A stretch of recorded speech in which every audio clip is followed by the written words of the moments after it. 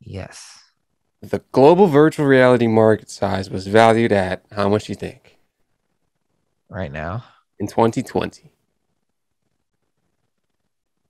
16 globally? billion. 15.81 billion. Whoa. It is expected to grow at a compound annual growth rate, which is known as a CAGR, of 18% from 2021 to 2028. Virtual reality is a digitally created experience where a three-dimensional environment is simulated with the real world. What? Technology offers an immersive experience to the viewers with the help of VR devices such as headsets or glasses, gloves, and bodysuits. The technology has brought a transformation in gaming and entertainment industries by allowing users to experience immersion in highly virtual realm. There's something I forgot to bring up that is very, very interesting, Panjan. We've talked about it before, um, but What? it is entertainment based, right? Universal Music Group is launching a NFT super group of musicians. They're launching a they're launching a band of Bored Ape Yacht Club NFTs. Huh. They bought four Bored Apes Universal Music They'll just through pump the price.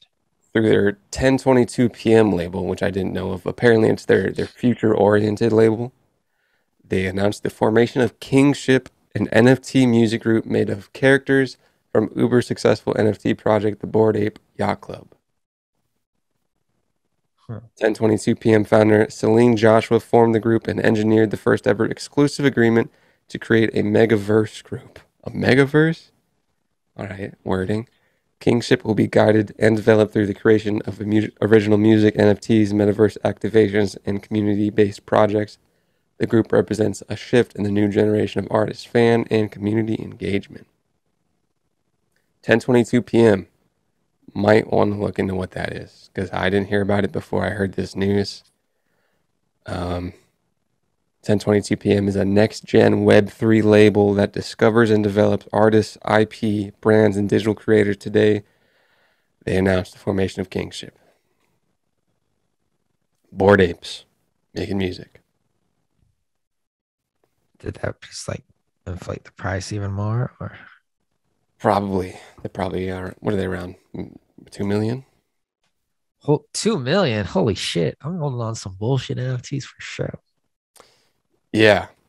I got a cool project that I'll invite you to that. I'm not a very big NFT speculation guy. I did one, didn't pan out.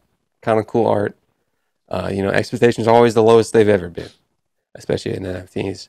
Uh, this project's interesting, man. It's called Zoids. I'll invite you to the Discord. But they have nice infrastructure, good aesthetics, and a nice little. Uh, it's very good to have a succinct vision from founders and leaders of any project, and a succinct ethos that can permeate through a community. And they somehow gravitated me towards that. I was funneled through the project via a partnership with a Instagram channel called Metaverse, and the second E is of the three. I knew that from a man called Elliot, who does the dunk uh, page on Instagram. And I was on the Metaverse Instagram page for like 2 days, and they're like, "Yo, we're doing ads with these people."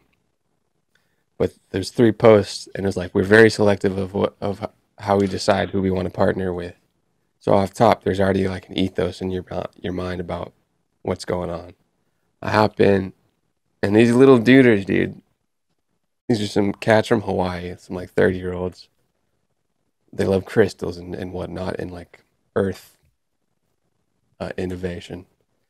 But having an overarching theme emotionally for a project and getting people involved, get your own lingo in a community, get your incentives via community helping works as well.